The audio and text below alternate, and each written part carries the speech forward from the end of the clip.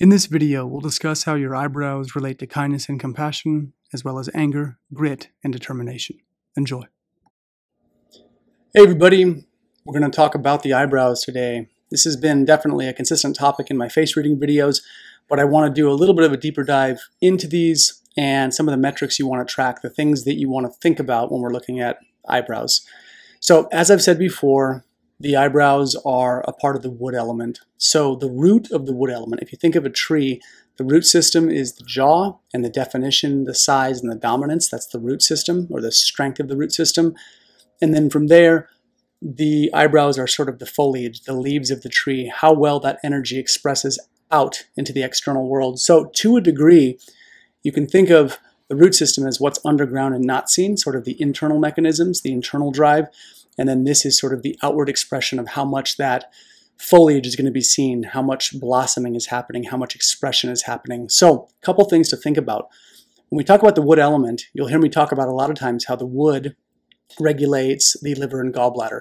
And at the emotional level, the negativity, okay, the dark side of that is anger, frustration, and irritability, a short fuse.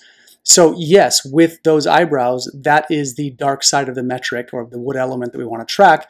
And then the positive side is actually kindness and compassion. So if you see really bushy eyebrows on a person, it doesn't always just mean they're angry and hot-headed. It can point to that, but oftentimes it can also mean very creative in terms of the energy that they express outwardly into the world, and also kind and compassionate. Sometimes even innovative. People with really bushy eyebrows can have that creative capacity. Now you may ask why? Why is that the case? If we think about the elements and their behaviors, how they behave in the external world, wood is about creation and growth. So trees are perpetually growing upward towards the sky, and they grow up and out, and they grow in two directions, up and down.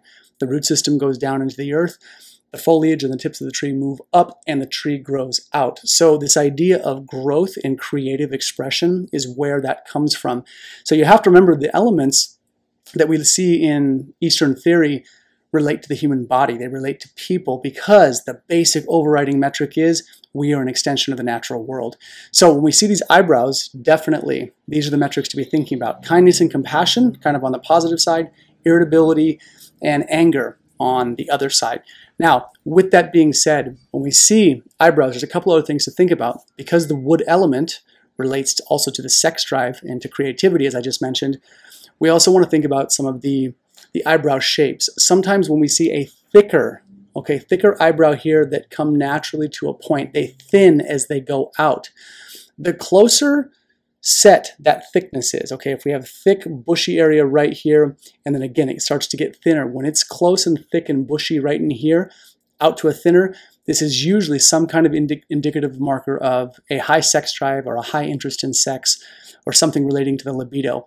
We can also see this in the mouth, but we're not going to talk about that today.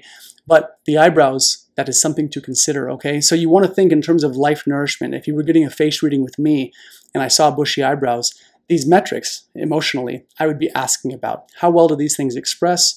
When you're in good space, does it express this way? When it's not so good, do you express this way? And then learning how to moderate that, how to regulate that. So the last little piece that I'll say about the eyebrows as well is that with the eyebrows being really bushy, okay, and really dominant, this is also very indicative of a person who is willing to argue their point, fight their point, and really stand their ground in terms of a disagreement.